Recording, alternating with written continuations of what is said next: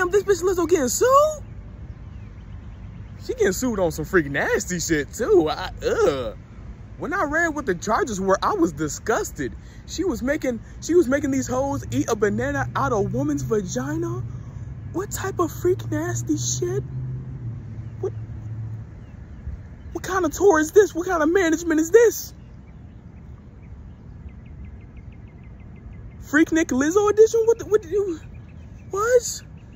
And then she was making her dancers rub on a man's pelvis area aggressively?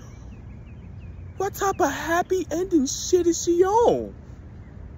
And the craziest part I heard is that she was fat shaming her dancers.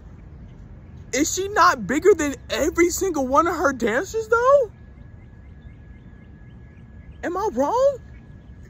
I'm so confused right now. What is...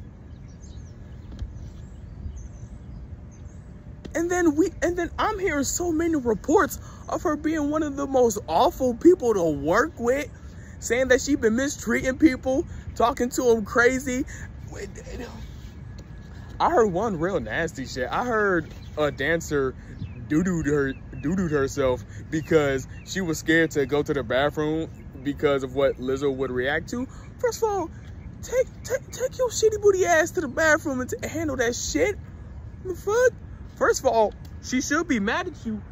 She should be mad at you for not going to the bathroom. Not going. Like, what the hell? Like, this is just ridiculous. I personally don't even understand what is going on in the world anymore. This is trifling.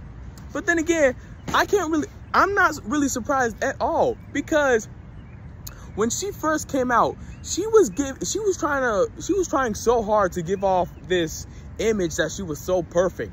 Anyone who tries to come off as that perfect, they got some skeletons in that motherfucking closet. That's why I let niggas know how much of a trifling individual I am, which I'm not just trifling. I just don't hide the side of me that's not professional as we per se.